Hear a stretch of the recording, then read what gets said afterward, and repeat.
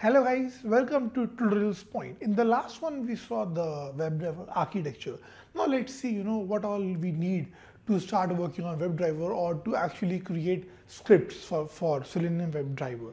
So Selenium WebDriver would be needing three things. First a Java, Eclipse, and then a Selenium. So we would be, for this particular, for our practical sessions, we would be using Java 1.8. Eclipse would be Neon, and the Selenium, the latest Selenium available from the site, that is Selenium 3.0.1. This complete package would help us to automate the test scripts that we need to design. Now let's quickly go to our screens and download them one by one and get started with our environment setup or the installation setup for Selenium WebDriver. For this installation, we would be needing to download the Java, the Eclipse, and Selenium libraries onto our local machines, right, to set up the development environment. So for that, I request you to kindly open up your browsers. In your browser, let's get started with the very first component, that is the Java. Let's download Java onto our machines. So I get started, I go to the Oracle website and I have to download the JDK. To download the JDK, this is the Oracle's website asking me to download. I accept the terms of condition of license. Make sure you are accepting these conditions, because after these only you would be able to get started with the installation of Java, or the downloading of Java onto your machines. Depending on which operating system or which version of product you are using, like if you're using Linux, you can go for Linux, or for Mac you can use Mac. But I would be using right now is Windows x64, which means a 64-bit version of the Windows, right? So I download this one. It's asking me that, are you sure you want to save this file? I click on yes, and it has started downloading Java onto my machine. Till the time Java is downloading, I can continue to download other softwares as well.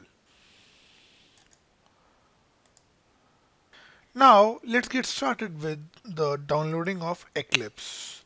So there are two ways in which we can download the Eclipse. The first one is when we download the packages individually, or when we download the entire Eclipse, right?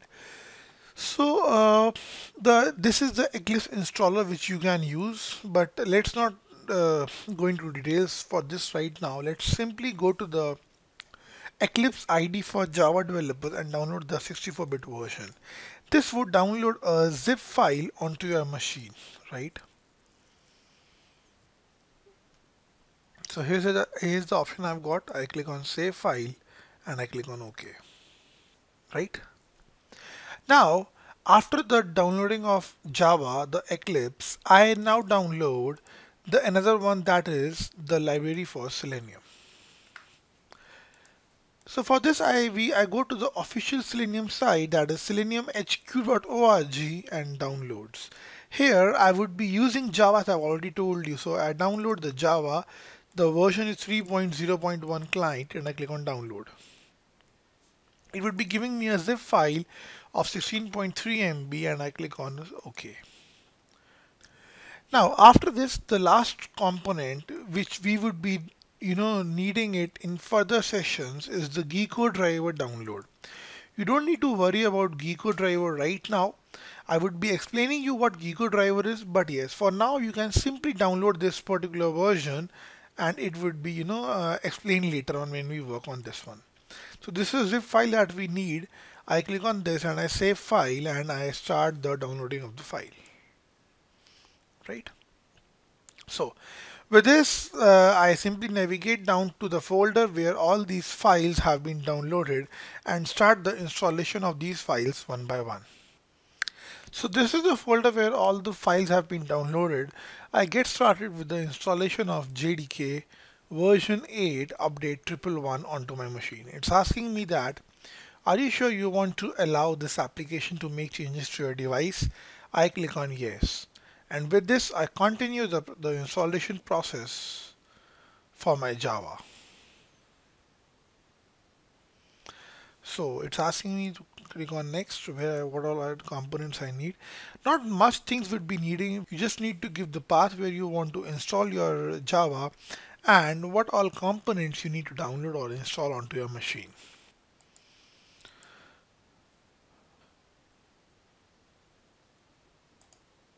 So till the time Java is installing, what we can do is we can get started with the installation of Eclipse.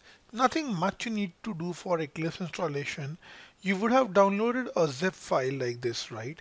Simply right click this one, and if you are using 7-zip, you can extract here. What we need is we actually have to extract this file over here. By clicking the extract all option, this file would be automatically extracted and would be shown over here. So I simply click this one. I click it extract to here, right? So after this, you would be getting a folder like this, which would be having the following components. So this is my Eclipse. On clicking this link, the Eclipse would automatically start up, right? Before this, let's also unzip the Gecko driver and the Selenium Java 3.0.1 that we downloaded onto our machine.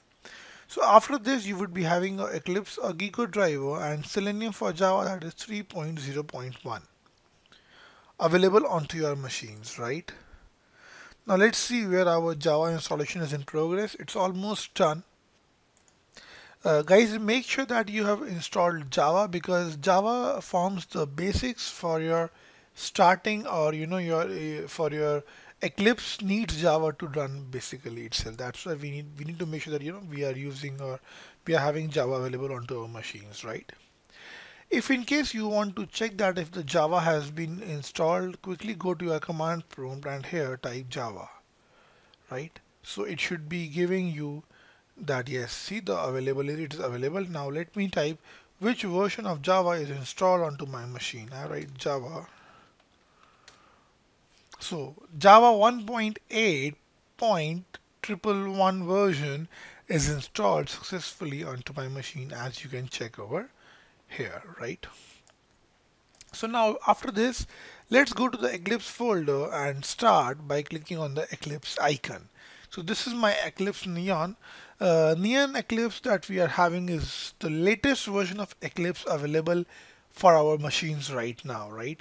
Now we need to pass the workspace, which, or where where I have to keep all my belongings or all my stuff like that. So I set up the workspace into the Selenium. In setup, I have made a new folder as. Now, what is a workspace, guys? See, like, guys, workspace is nothing much but the very basics component, wherein you keep all your belongings together. Like, if in case I talk about, your homes, you might be having wardrobes wherein, you have things belonging to a particular category placed together. Your books are placed together, your clothes are placed together. So in a similar way, what I've done is, Eclipse provides me a functionality wherein I can, create or have a workspace which would give me a space for a particular, functions or a particular group of programs placed together. So I name it as workspace for Selenium, right? I click on this and I click on OK. So this is where my workspace has been set up. I click on OK. So it would take a few minutes or few seconds to start up the Eclipse based on what all version of Eclipse you are using, or what is your memory available, how fast is your machine, and what all tasks you are performing in the background. After this, it would give you the landing page of Eclipse, which we also call the welcome page. So it's welcoming you to the Java Eclipse ID for Java developers. We right click this one, and this is all we are supposed to do as of now. So I have my Eclipse in place. I'm having my Java installed. My drivers are there. Now, what we would be doing is we would be actually, having a script running on the Selenium in the upcoming session. But as of now, this was the process for installation.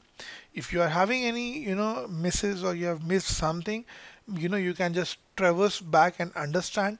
We don't need much. We just need few basic components. First one being a Java. After the Java, you need your Eclipse, then your Selenium library, and then your Gecko driver as of now.